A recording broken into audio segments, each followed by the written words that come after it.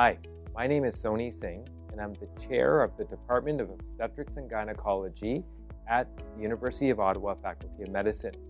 I'm also a gynecologic surgeon who focuses on endometriosis surgery and care. Endometriosis is a common condition, and I look at it in two ways.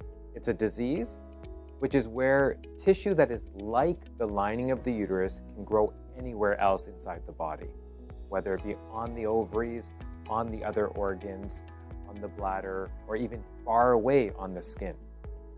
But the more important impact is that it is a condition that affects millions across the country. And the symptoms that it causes are debilitating at their worst. So painful periods, pain with intercourse or sex, painful bowel movements, pain with voiding, and of course chronic pain. That means daily pain. Finally, it can also impact fertility, something we call infertility or difficulty getting pregnant. There is a significant delay to diagnosis for those who may have endometriosis.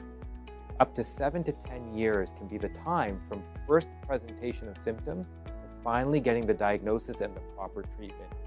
So the biggest barrier we have is education and awareness, whether it be in the public or amongst clinicians, physicians, and nurses. Individuals who may have endometriosis need a personalized plan. There is no one single treatment that's right for everybody. It really depends on one's goals. If it's to manage pain, then we manage the pain. If it's to manage fertility or trying to get pregnant, we need to look at that. Often it's both, so there are many options. There are medications and or surgery, but it really takes time to consider all those factors to make an individualized treatment plan that's right for everybody. For those who suspect they have endometriosis, it's important to learn more about the condition. Years of pain or trying to get pregnant and having difficulty may be endometriosis. So the more an individual can learn, the more they can then advocate for themselves with their health practitioner in order to get the right treatment in a timely fashion. So it's all about education and awareness. The Endometriosis Education Fund at the University of Ottawa Faculty of Medicine will allow us to increase awareness of this very common condition.